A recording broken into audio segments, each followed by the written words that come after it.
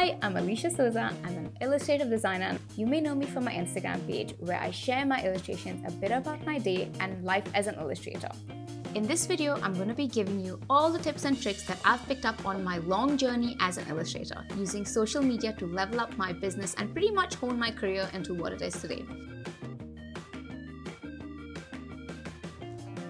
First, there are a few things you need to remember when you're making content. Quality over quantity. You want to be posting content that people actually want to see. Your beautiful drawing is what people want to see. That's your value. That's your authenticity. Now, as for Instagram, algorithms change all the time and it's painful as heck, but that's just part of the game. How does your work, or how do you make your work appeal to that seemingly evil algorithm? Few things can help. Consistency. Okay, I may repeat myself with this one, but I feel like this is the most important bit. You'll have to be consistent with posting, and there's a sweet spot of 1 to 4 times for Instagram posts and a few stories. Engaging. Engaging with your audience is wonderful and also keeps your numbers rolling. Responding to people who comment on your posts, but also commenting on other people's posts help. Tagging. Okay, please do not be tagging random accounts just because they have a high follower count and you want them to see your work. Tagging doesn't work like that, and you couldn't be marked as spam. Tag relevant brands or people, like the photographer of your shoot, or even useful things like the brand of your pen that you used in your drawing. Hashtags.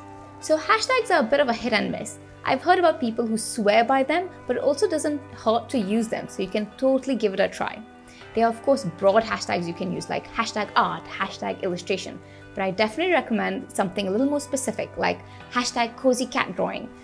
Also try to keep the hashtags a few spaces below your caption with a vertical line of full stops. Videos. So this is something that I've had to get myself along with. Videos definitely get more traction now and more attention. Reels in particular seem to be the order of the day.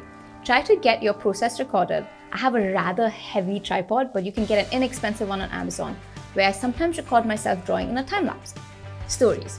Stories changed the game. I took them way quicker than I would have thought, and they worked out so well. The best thing about stories is that you really don't need to polish up photos, and it gives your audience a sort of behind the scenes viewing. A little tip to push your post is to share them as a story. Don't show the whole post image. You can blur it out or even have that new post GIF atop the image. This works because sometimes your post doesn't reach your audience's feed, but they can catch it on a story, and it helps give them that extra push. Highlights. Highlights are great to firstly address things that are asked frequently or to pin stories that are popular. Intro highlights are nice. Product highlights are useful, and behind the scenes highlights are really interesting. Scheduling. As I mentioned earlier, you don't have to post hourly or even daily, but posting say once a month is probably not the best idea to keep you in memory, especially if that's why you're using social media. So when it comes to scheduling, you can use a social media calendar to help you out. There are third-party apps, websites that are great for planning your grid if you like it looking a certain way. I don't recommend getting other apps to post for you, but just using them as a calendar to know in advance what your next few weeks or days looks like is super useful.